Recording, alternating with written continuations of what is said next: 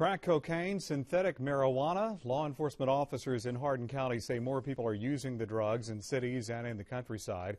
Today, local, state, and federal officers went after dozens of suspects following an undercover investigation that lasted more than half a year.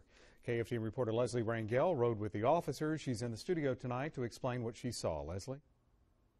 Officers fanned out across Hardin County. They arrested drug suspects in Lumberton, Silsbee, Sour Lake, and Kountze. They say it's part of a vicious cycle. Many criminals can't beat their addiction and go back to the same illegal habits as soon as they get out of jail.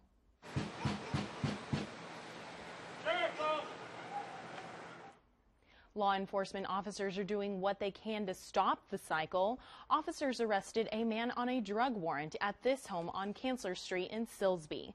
At another home on East 4th Street in Kountze, they found crack cocaine and a bag of Kush, illegal synthetic marijuana.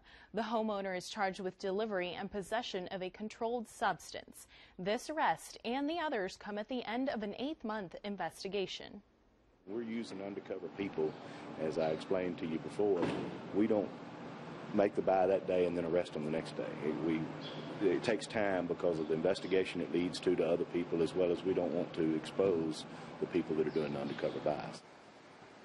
The sheriff says many dealers cross county lines, making it critical for law enforcement agencies to share information.